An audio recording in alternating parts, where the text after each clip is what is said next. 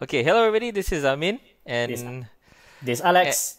and welcome to another episode of Let's Talk About. Obviously, this one is slightly different because we are all in day 34 of movement control order.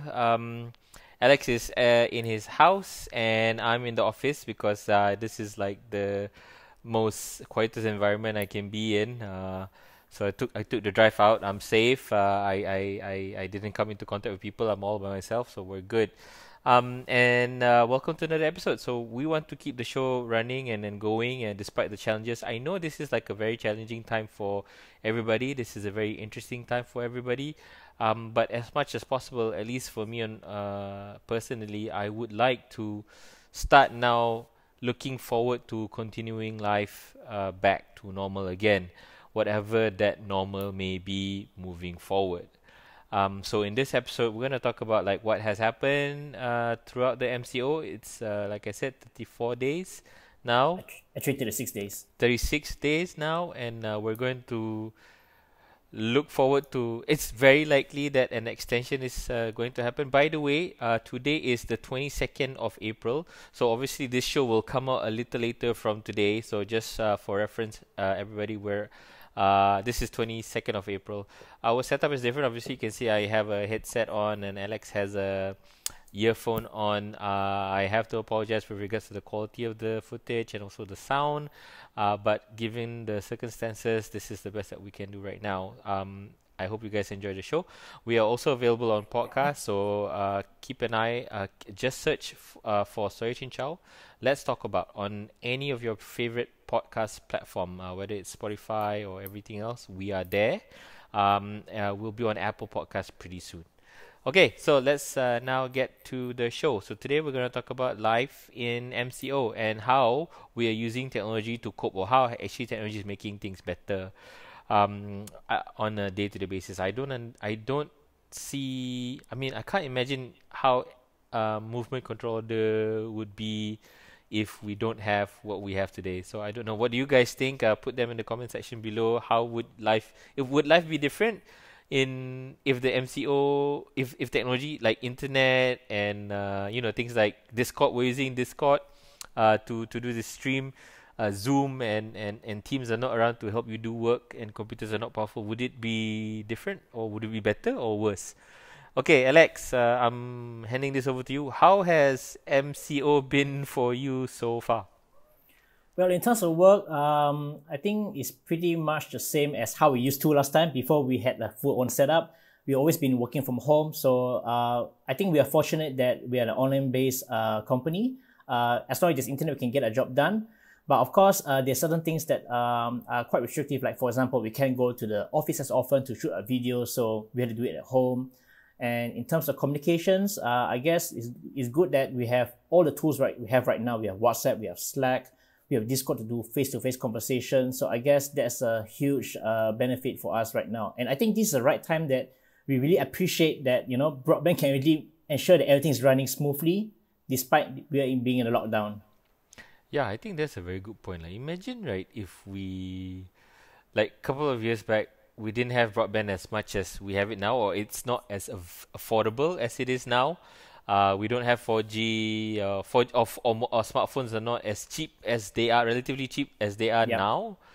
Wow, I didn't think of it that way, man. It could be like super difficult for a lot of people as it is, and I think you brought a good point. I think one of the challenges, apart from just being at work, is for children to be at school.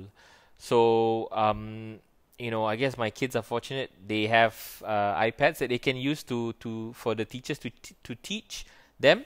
But I don't know how children in the rural areas are coping with this.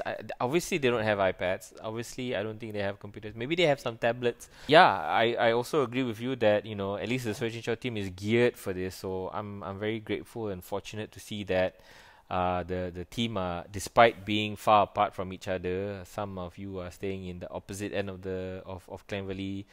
For me, I'm staying in Shah Alam. Alex is in Damansara. We're very far apart, but thanks to technology and thanks to internet and all that, we are closer than ever. I think. You can say that, yeah. So we can actually resume our life like close to normal as possible. Like imagine if like 15 years back, we still have 3G and there's no fiber connectivity. I think we'll be spending more time over phone on the voice calls all the time, doing teleconferencing, and that's going to be hard to relay your message across sometimes. Yeah, how do you say things, right? Or how do you describe things? And then there's no email, so how do you send? Well, maybe 15 years. I don't know. There is email, there's email, but how do you you send can't attachments? you can't send huge files. You can't send like HD video over. One of my friends on Facebook asked this question, like if things were if MCO was done like 10, 15 years ago, 20 years ago, would it be, how would people survive? For me, it's like a catch-22. Number one is, okay, without the technology, maybe things would be more boring if the MCO is extended. But I would think also people will find way. So I think, for me at least, the way I see it, if it was done 15 years ago, we will be talking to our neighbors more. Fake news will be difficult to spread. There won't be any fake news because There we'll won't. be There's no Facebook. There's no WhatsApp back then. yeah. There's not going to be any fake news because people will depend on newspapers. If it was 15 years ago, I think maybe all of us can be PhDs or doctors or something. I think that there'll be more time to do things. I guess each generation have their own advantage and disadvantages lah. Yeah, I guess the disadvantage if it's happened like 15 years ago is that a lot of people will not be able to work. I think that's the biggest challenge, and that could risk a lot of business, and I think possibly more people will be out of jobs. Yes, that's a very good point. I mean, the reason why I brought this up is because a lot of people. I mean, I see a lot of comments on Facebook and all that. Some stress out that being in MCO is difficult. Being in MCO is stressful because there's a lot of uncertainties and unknowns, and I have to agree. And to a certain degree, we are all very fortunate to be in the situation that we're in. We have a fairly large area we have not large area to say that we have our own private spaces lah, be it a room or whatever. Imagine people who are renting or people who are living in households that have 10 people, 12 people. It's quite difficult to just stay at home and not go crazy and not go at each other's necks. But what I'm trying to say is that, despite all this, it's very important to remain positive and very important to just look forward to what's going to happen in the future. So a lot of people have been asking me, hey, what's your outlook? What do you think is going to happen in the future? Well, I'm not a soothsayer or whatever. I don't know what's going to happen in the future, but I think I would like to imagine or like to envision how my future would be like. Meaning that I want to think of positive things and I want to see how we move on from this. I would like for us to start thinking about going back to normal, to start thinking about living our lives again, and whatever that normal is in shape or form, whether we stay home more, whether we move around less, whether we need to be more diligent in terms of cleaning our hands and be and private social distancing needs to be more. It doesn't matter. I just want to start looking at things. I miss my Formula One races. I miss my MotoGP races. A lot of you sport fans out there maybe the same thing. What do you miss, Alex? In terms of you have a dog, right? So Yep. how does he cope? I mean, he needs to walk. Yeah, so it's not easy for him as well because he also feels like, restless, like, hey, you need to go out and all that. But first 2 weeks is quite tough, but now I think he's okay. So basically, do his business at home now. Yeah, but of course, he's getting fatter lah. So how does he exercise? Well, I need to chase him around the house lah. That's the only best option right now. Play hide and seek and stuff. Yeah. That's tough, man. I mean, I have kids as well, so they play at the porch now. I mean, and again, I'm so fortunate that I have a porch, I have a backyard that they can run at least. Yep. But imagine people who are in apartments or flats. Some people have not even gone down to the ground floor for 30 days. Yeah, especially those on EMCO. Yeah. Which is more restrictive. Yeah. Yeah. I just hope that things will get better, and I know that things will get better, but I don't know how long this is going to be. Speaking of things getting better, right? So you've been diligently looking at the numbers, every day looking at the new cases and deaths. So, Yep. what can you say about that? How are we doing compared to the rest of the world? How are we doing compared to like our neighbors? Okay, I think in terms of Malaysia, I think the first thing that we have to say is that I think the the MCO, the Movement Control Order, has really helped a lot to reduce the spread of the disease. And as mentioned by the Prime Minister last time, is that the reason why we do this is to ensure that we have enough capacity in the healthcare system to treat new cases, so that there's no huge surge that can burden the system. And like for the past few days, let me check. I think it should be the past 5 or 6 days, we've been recording less than 100 new cases. So that's an early sign of progress that the MCO is working.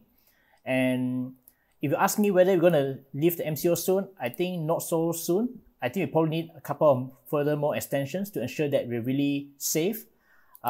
Even the Health Director General, Dr. Noor Hisham Abdullah, he actually shared like the 6 criteria that we need before the MCO is lifted. So the first one would be to ensure that there's no more new import cases. So right now, our borders are closed. So no one from overseas can come in except for returning Malaysians. And I think what the government has done recently is pretty good, whereby any returning Malaysians coming back from the 3rd of April, if I'm not mistaken, they have to be quarantined at a designated zone. You can't go home and self-isolate. You need to go to a special place. I think you read the news that some of them are being placed at 4-star, 5-star hotels for 2 weeks. And apparently, there are 95 positive cases from those people who are quarantined. Yeah. Imagine if we didn't quarantine them and they go back to their respective homes. They could be spreading to the households, like the old folks could get it. Yeah, 95 could be 1,000, 1,000 could be 2,000. It could go crazy. Earlier last month, I think Malaysia was the has the highest number of cases in Southeast Asia. But now we're no longer the highest. I think Singapore, Indonesia, the Philippines has overtaken us. And I think that's partly because we have the MCO. And at the time, today right now, we have about 5,500 cases. Today, like I just want to remind our viewers and listeners, Yeah. it's 22nd of April today. Okay. 22nd April. So we have 5,532 cases, and 62% of people have recovered. So that's a good sign. And I think for the past 1 week, we've been recording quite consistently more recoveries than new cases. So it's a good sign. And going back to Dr. Noor Hisham Abdullah's announcement, to ensure that we can lift the MCO, we need to fulfill a few things. Number one is to protect our borders, to make sure there's no more new importation of cases. So he mentioned 6 things, right? So number one Yes. is borders must be no import cases. Yes. Number 2 is borders must be closed. Number one is that's the same. Number one is border must be closed. Basically, no more new cases for overseas. Okay, So okay. everything is from inside. Okay. And secondly is to able to control the infection. So we need to make sure that we do not infect more people internally. So that's what the MCO is doing right now. So before we can consider lifting MCO, we need to reach to a point that we don't record more than 10 cases per day. Oh wow. Yeah. Okay. So we that need means that's like still a long way to go though. We're Yeah, like still a long we're way. still above 50 but below Yes. 100. Okay, Yeah. okay. So that's why I reckon that it probably take another 2 weeks or maybe a month before it bring down to that level. But Okay. it's a sign of progress. Yeah, And- yeah, for sure. And the third one is the healthcare system capability. So we need to ensure that we have enough wards, enough ICU, and also you need to improve our testing capabilities as well. In terms of testing capabilities, previously, I don't know about now, it was reported that we only can do 10,000 tests per day. And that's excluding repeats. So it could be a possibility that one patient might test twice for confirmation.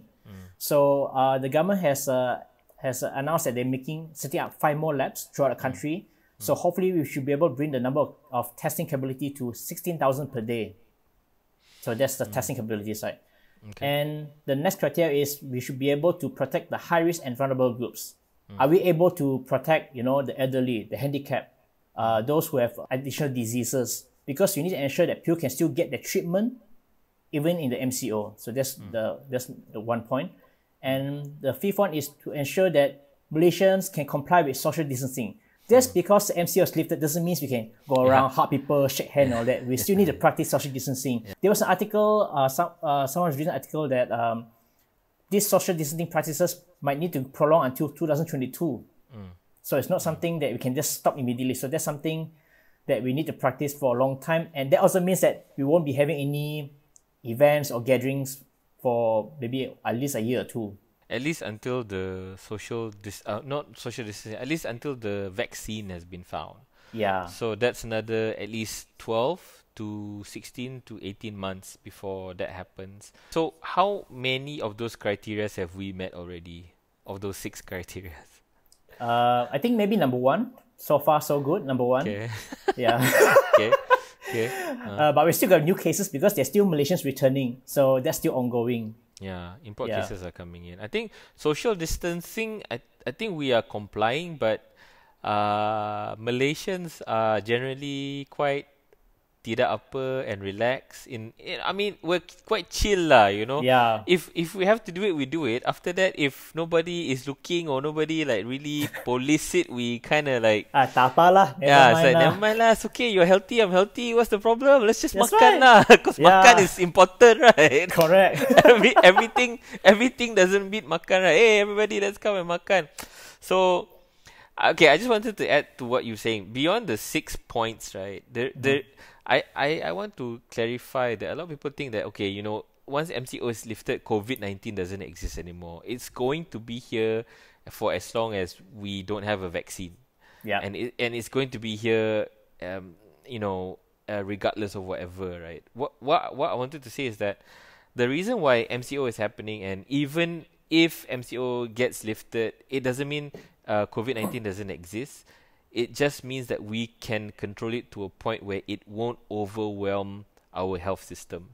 It means that if people get sick, our hospitals can cope. Our hospital staff can cope. Right now, the concern is the MCO and everything. It's not to stop people from being infected strictly, per se. It's to stop people from being infected at the same time.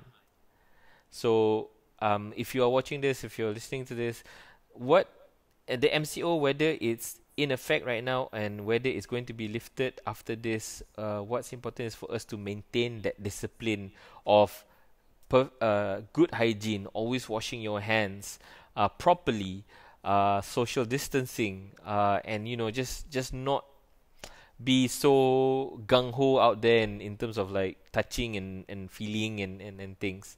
Another thing is that if you're sick, right, wear a mask, you know, don't cough anywhere like like that. Yeah, man. Yeah. Need to be more socially aware lah, I guess. Okay, with regards to the numbers, I think we discussed this and in one of our chats, we spoke to this, and Rory brought some good points. He mentioned that, hey, are we doing so much better than Singapore? Because today I don't know what the numbers are today, 22nd of April, but yesterday it was 1,000 plus new cases. Yep. We've never reached 1,000 cases before. That's like at least 10 times the number that we've got. Yeah, Singapore today, as of today, they have 10,000 cases in total right now. It's crazy. Okay, so then Rory raised a very good question. It's like, are we really that much better off than Singapore, or we're not looking at something here, that we're missing something here? I can't give a definitive answer, but I think one of our contributors, Dr. Amar, who is a doctor, he shared his opinion about the numbers. What we need to look into is the number of tests that we do on a daily basis. So again, I think even MOH has admitted that, you know, our testing capabilities can be better, because right now we only can test 10,000 per day, but they're trying to ramp it up to 16,000 per day. So one example that Dr. Amar has provided is like, for example, Canada. I think Canada at one point, they have the same number of cases as Malaysia, started at the same level. And all of a sudden, you know, Canada just shoot up like crazy. I think on the 1st week of April, Malaysia was hovering about 4,000 cases, and Canada has 15,000 cases. So on the surface, a lot of people say, oh, look at the Canadians, they should learn from Malaysia like how to control the COVID cases. But if you look in the number of tests being conducted, Canada is testing about 8,000 people per million, and Malaysia is doing less than 2,000 people per million. So the number of tests conducted is different. So in a way, you test little, you get smaller numbers, which is true. But whether we're doing right or wrong is debatable. Okay, number one, the difference is that number one, Malaysia has more stringent lockdown. I don't want to say lockdown, MCO, to prevent movement. Whereas other countries, so that allows us to do a more targeted approach. So I think the past month, you can see the government announced EMCO. So there's more stringent in terms of restrictions. They can't leave the compound at all. I think that one you can call a lockdown because you really Yes. cannot go out of the house. So I don't think they want to call it lockdown. So they call it enhanced MCO. MCO. It makes it sound positive Sexy. or not so positive or sexy. MCO plus. Yeah, MCO Pro Max. Yeah. Yeah. So once identify the area, then they can conduct more like mass testing in these sectors, because in a way In it's those like hot zones lah. correct. So that's like Yeah, a yeah. more targeted approach. And yeah, it's true that they actually got more cases from there. So I guess that way is better. For me, the takeout from this is like Malaysia, we do it our style lah. I think for me, I'm proud of that. Like we are doing this our way. We're doing is the way Malaysians do this, and it's successful to a certain degree. Obviously, people are listening, and I don't want to diss Singaporeans, so I don't want to be like nationalistic here, but it's a bit weird how things are going on over there. Like they call it circuit breaker, which is like what? I know they want to make it sound positive, but it's weird. And then on the day before the circuit breaker came into effect, Singaporeans raided IKEA for I don't know for no. So there were reports of the IKEA in Singapore being like super packed for I don't know what reason. And I would like to believe that they're probably looking for a new table to enable them to work from home. Not for the Yeah. meatballs. Definitely not for the meatballs, man. I don't know, man. So I guess different countries have different challenges, and I have to agree with Rory. It's curious that our numbers are better, but I don't want to discount the fact that we are doing things better than maybe Singapore, better than Italy, better than everywhere else. But I'm not saying that in terms of like, hey, we did it better than you, because a life loss is a life loss, and I don't want to discount that. But I'm just proud that we have Dr. Hisham. I think he plays like a key part in making sure that we are doing this proper, and that we are utilizing the tools that we have in hand. So I just want to bring a point where there's a curious case in South Korea. They are surviving COVID-19 without the need of a lockdown. And it is because of technology. So they've learned from previously, I think a few years back, they had a very bad case of MERS, the Middle Eastern Respiratory Syndrome, and they learned a lot from that, and they developed an app. It's a app that knows where you've been. It doesn't track you per se, but it traces your route, and if you've come into contact with somebody that's infected, or if you have become infected, it will alert everybody that's within that same route to say that a person has been infected with COVID-19 and you need to stay away. That's basically how South Korea handles the situation. They use technology and information. They let scientists take the lead, people who are in the know to take the lead rather than politics taking the lead. I see that to a certain degree what's happening in Malaysia. I see Dr. Hisham doing very well. I see him taking the lead most of the time. I don't see Muhyiddin, for example, trying to like make announcement all the time. Muhyiddin move is also right that he's only announcing like really, really important stuff. Everything else is the ministers or the people who are in charge. They're doing that. So that's a good thing. But the problem is I'm seeing also politicking starting to happen. Recently, I think it was yesterday. Again, this is the 22nd of April. Yesterday, we saw KJ and Hishamuddin made an announcement. I didn't follow it closely, but you mentioned that it was about testing of vaccination. So do you know what that's about? I didn't really read through that, but for me, it's like, it's a bit confusing because you have the Foreign Affairs Minister, and then you have the MOSTI Minister, Minister of Science and Technology and Innovation there. Yeah. I didn't read that in fully, Yeah, well, I guess one of the things that is going to confuse the public, right, is communication breakdowns. And one way to solve this problem is for all the agencies to have their announcements at the same time. in like a proper forum. Like, okay, so the health DG announced something, and then whoever wants to talk at the same time can talk. So when people ask questions, the people who are within that are supposed to answer the questions can answer the questions.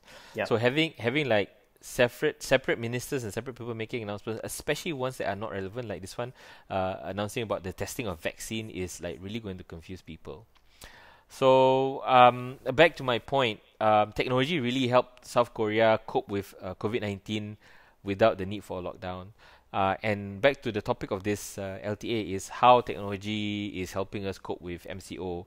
Um, I'm happy that we have an established ecosystem of delivery systems in Yeah. Malaysia. We have Grab, we have Bungkusit, we have Lala Move, Move, and Food whatever, Panda. Food Panda, whatever you name it, we can get things quite easily, and I'm happy with that. My buying habits has changed as well significantly. Okay, Alex, how are you coping? I want to start with you first. For me, it's like when I want to buy food, I still go to the grocery because you're still allowed to do so. But sometimes you want to eat my favorite food and all that, I always have Grab Food and Food Panda. No problems there. But even when it comes to shopping, right, during MCO, it's my first time for me to order meat from Shopee and have it delivered on the same day. Frozen stuff. You ordered meat from Shopee. Yes, apparently you can order fish as well, fish and vegetables and all that. So yeah, it's an eye-opening experience for me. And I believe this MCO, right, is also an opportunity to let the public know that you can actually do more things online. You can order stuff from online store and have it delivered fresh to your doorstep without going out. So yeah, that actually encourages more e-commerce. And in fact, I think Zamira has posted something about e-commerce. So there's some interesting trends. So I think e-commerce volume has increased by 50%, I think, from during the MCO. So that's a clear sign that people are really, going all out in terms of online shopping. Yeah, well, again, I want to come back to this societal problem. So we have the T10, T20, T20, and then M40, B40. and then B40, right? Technology has, to a certain degree, helped everybody, all walks of life in Malaysia. Yep. Grab for the B40s, and maybe to a certain degree for the M40s, have provided like an opportunity for people who do not have a job now to at least find something to do, a Yep. means of finding and earning. I guess we are right smack in the middle of the M40 group. I think I hope so. Again, we are like super fortunate that we have this ability to order stuff, ability to have it delivered, ability to I want it now, I get it now. yeah, and we don't really feel it.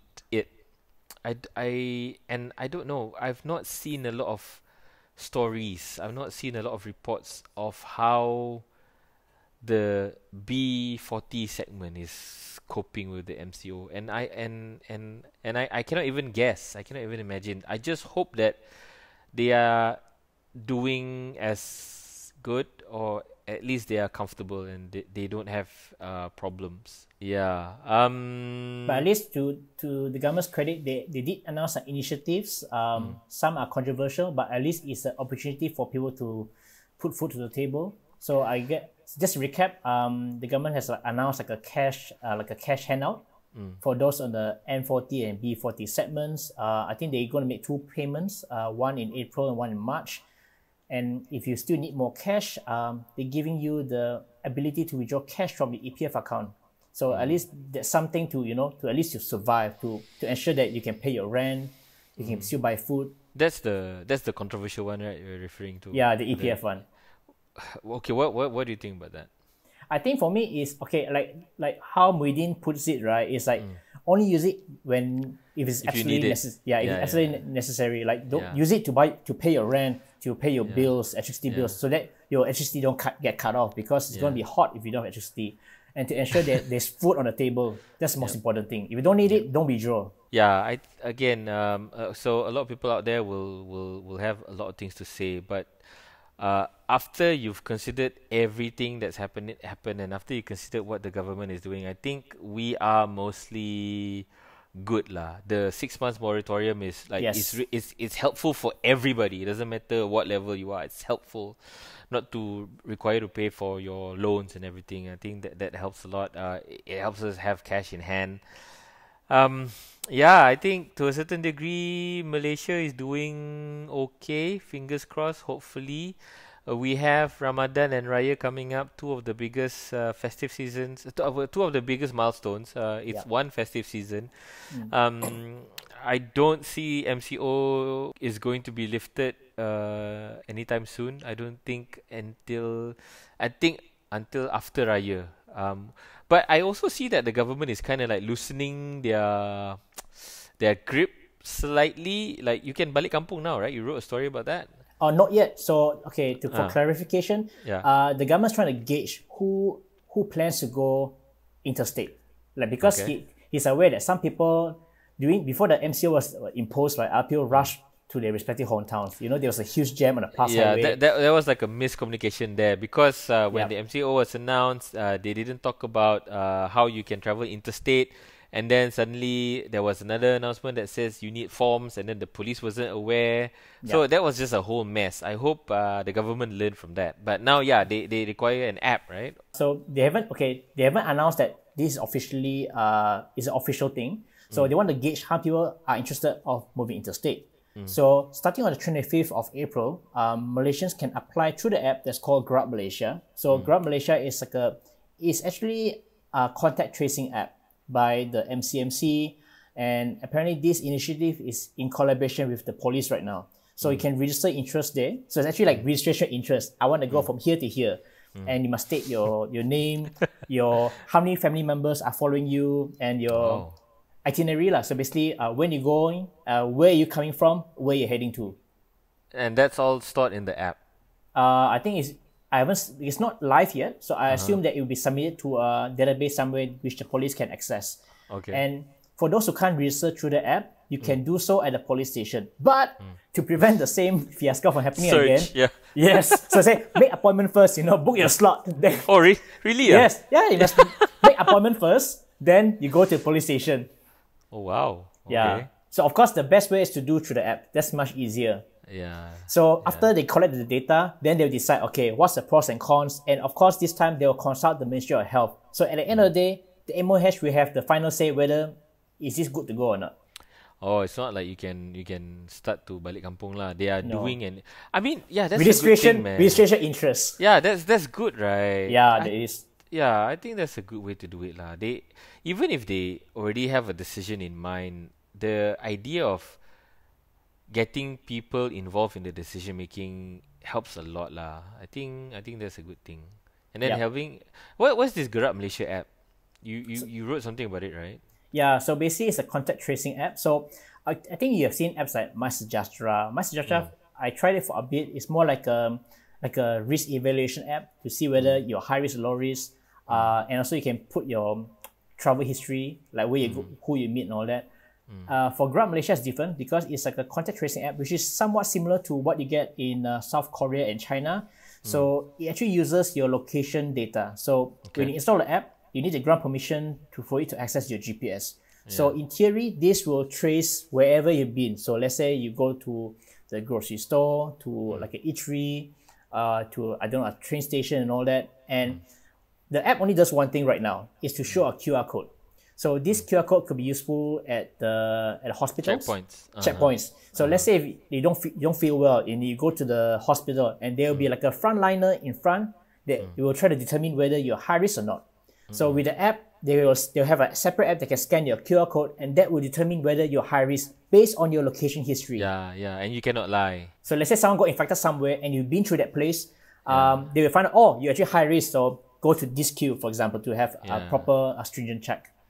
Yeah, I think that's good, and you brought a good point. I think during the earlier periods of MCO, a lot of the doctors complained that a lot of the cases that happened during the new cases that happened during the early phase of MCO was because of people that really didn't honestly declare where they've been and what they've done, and there was really no way to verify this. Correct. So there were cases where people go to clinic, they sit in the waiting room. They having fever. They sit in the waiting room with a lot of all the other visitors there. The nurse, upon registration, the nurse asks, "Have you been in contact with people who have COVID? Have you been in areas where people have COVID?" And they say no and no and no. And then what happened is when they go to see the doctor for consultation, then the person says, and this is a true story. The person says, "Oh, doctor, you know what? I actually wanted to just only tell this to you. Yes, I've been in contact with somebody that has COVID, and now I have fever." And the whole clinic has to shut down. Yep. And this not just happens at the clinic; it happens at hospitals as well. I have a friend in University Hospital. The emergency department had to shut down because somebody came and didn't honestly say, "Oh, I've been in contact with somebody that has COVID." So That's very this irresponsible. is okay. It's irresponsible, and what can you expect from people, lah? You can't even expect them to wash their hands properly. So what can you expect from people? So having this is good. The issue with this is that in the US, they are developing a contact tracing app, and it has become a political mess because the people who are lobbying it are focusing on issues of privacy and whatever lah. Now, I want to come back to South Korea. One of the other reasons why they managed to overcome COVID-19 without the need of a MCO or lockdown or whatever is, as a society, they've decided that we have to make sacrifices for the greater good of everybody. And one of the sacrifices that they made was to not forego, but to loosen the grip on privacy. And it's a sacrifice, and also, but it's a trust on the authority side. That the authority said, we're not going to use this for anything else other than to trace where you've been so that you can be safe. And it's really transparent and truthful. So if you are somebody that goes to seedy places or do seedy things, then obviously you have something to hide lah. But if you're somebody that carries on life normally, then it's for the greater good.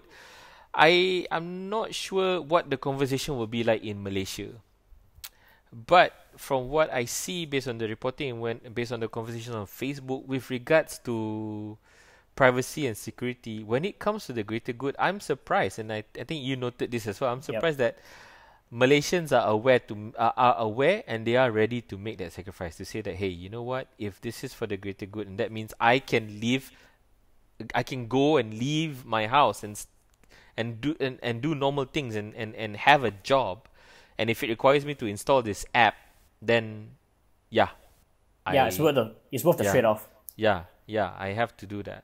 So even that thing is being politicalized right now. We have My Sejahtera, and then apparently the Minister of Innovation is doing something also, right? Mr. Guest is using Bluetooth, similar to what Google and Apple is using. It's not live yet, but it's using Bluetooth technology. So what that does is it doesn't track location, but only tracks who you make contact with. And of course, there's limitation of Bluetooth. Yep. Number one, it only contacts other devices with Bluetooth. That has the app installed. Yep. And of course, Bluetooth, there are limitations as well. So if let's say you're living in a dense area, like a condo or an apartment, you could be detecting your neighbors upstairs, downstairs, next door. Yep. And if let's say they got COVID-19 positive, you are affected as well. You just be false positive. Yep. And also, if you go outside of Malaysia, let's say you stay in somewhere rural, you don't make any contact with anyone else. You could be touching things, like you be touching the handrail and all that, and you won't be detected through this app. At least with contact tracing, let's say you're infected, they can trace back where have you been in terms of location. Yep. So let's say in South Korea, they give example. So they can detect a man walking to a pharmacy, a grocery store, LRT station. So at least they know, okay, now we know where to sanitize exactly. Yeah, and you brought a good point. In South Korea, this is exactly how it's done. The app that they have is location aware, number one, so it knows where you've been, but it's not tracking. So I want to make a clear distinction between what is the difference between tracking and tracing. So tracking tracks you while you are moving. So that's kind of like spying.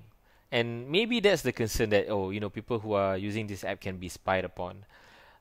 Here's the thing, you can uninstall the app if you want, and if you are not doing, again, seedy things, and you're not doing crime, or you're not going to brothels or whatever, you're fine. If you're not hiding things from your wife, you're fine. And this is the trade-off, and this is for the greater good. And I really welcome this. I really welcome the Gerak Malaysia app because it is location aware, as opposed to this app that the innovation minister is developing, which he has mentioned like during the early stages of MCO, and it has still not come out yet. I think probably the reason why it's not come out yet is because for this to work, I think this was brought up in France.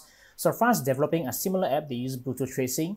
But the issue with iOS is that you can't leave Bluetooth running in the background all the time. Yeah. So if you're not mistaken, Zamir also wrote the story. France, right, they actually asked iOS to lift this restriction. But what they did was they point towards this new solution which they're working on that uses Bluetooth technology. And that's only coming, I think the API is coming out in May. But of course, France can't wait until May, man. They want to do it now. So that's a limitation, yeah. Yeah, I mean, we have to use what we have now, and we cannot wait for things to happen, or else okay, this contact tracing application, right, and to get this application done right is key to how fast we can end MCO. And I also want to say, like, for those who are concerned about privacy and all that, I think a lot of people didn't know that Google and Facebook are tracking your location anyway. Yeah, like for example Google Maps, they know exactly where you've been. If let's say go to a restaurant for too long, they know that, oh, you've been to this restaurant, you want to review this restaurant? You don't see that, but it's actually tracking every single step. Facebook, Google, they know where you've been, they know how long you've been to somewhere, they know how often you go to somewhere, they even recommend where you should go next or whatever. So, I don't know, privacy is a construct. I mean, I'm not to say it's a construct, but people are... It's like, for example, the government knows a lot of things about you already. Because they're the government, right? They know your income, your IC, your passport, your everything about you. And then for them to know your location is not much different compared to, okay, what's worse? Government knowing everything about you versus a private company that knows everything about you and they're making money out of it. Yeah, that's true. I'm really rooting for this Gerak Malaysia app to move. I'm really rooting for it to be required for people to install, and I'm really rooting for it to be the key to us having a shorter MCO. Again, I want to refer to South Korea. So they have two different types of contact tracing app. One is for just normal people like you and me. We use it to just tell people that, okay, I've been here, I've been there, and it's like how you mentioned, you can scan the QR code, the doctor will know, the hospital will know where you've been, and funnel you to whether you're high risk or low risk, and that's a good thing. The other one is for people who are those who are under quarantine, those who just came back from different countries, right? So they come back to Malaysia, for example. So this is how South Korea does it. If you come in and you are in quarantine, right, self-quarantine, right, you have to install another app. And that app is attached to a person, a handler. And that app needs to be on your phone. So once you install that, right, and if you uninstall it, or if you turn off location, or if you turn off your phone, the app will notify the handler. And then the handler will come and look for you, or at least go to your house. I think that's is something that we can implement right now. And it helps. It helps because we don't have enough manpower. It helps because people are very degil in Malaysia sometimes. You just want to go out. That's the reason why the government introduced mandatory quarantine. Yeah. Because people know that they walk around, they maybe infect the neighbors. So after that, they say, you know what? You come back to Malaysia, stay in a hotel for 2 weeks, don't go out. And I guess that's the right decision. Yeah. Well, okay. I think our time is almost up. So this episode of LTA, we've been talking about like how technology is helping people cope with the movement control order.